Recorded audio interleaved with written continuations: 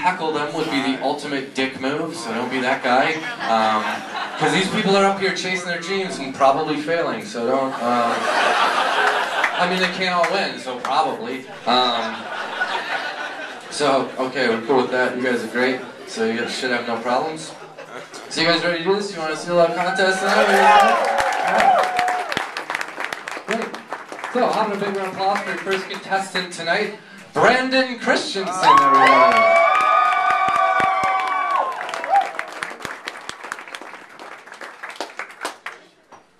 Failure starts right now. There have been a lot of celebrity deaths recently. It's pretty sad. That's why I'm here, just to bum you out. David Carradine died a couple weeks back. That's the one that got me thinking. Got me thinking there's a long list of things that 72-year-old men should not be doing. Pretty sure number one on that list, autoerotic asphyxiation. You think when you get dangerously close to the average life expectancy of an adult male, you might second think throwing that rope around your neck and choking yourself while you're choking yourself? I mean, it's got to be hard, no pun intended.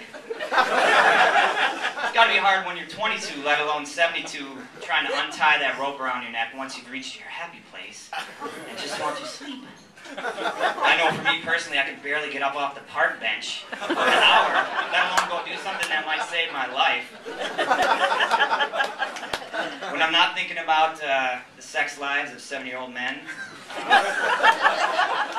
go to the gym from time to time. One thing I've learned at the gym is no matter how cool you think you are, you can't look like anything but a complete and utter tool on the elliptical machine. Doesn't help for me that I make that face. But the worst thing about the elliptical machine is actually cleaning it off when you're done. Because what do you have on the elliptical machine? You have these two phallically shaped handles. And if you're a courteous gym member, you're supposed to clean that off when you're done. So I go and I grab my paper towel and I sneak over, and I'm very self-conscious for some old high school, junior high type shit where, you know, you couldn't do anything without being gay or stupid or weird or somebody making some weird comment about it. So I sneak over and make sure no one's looking.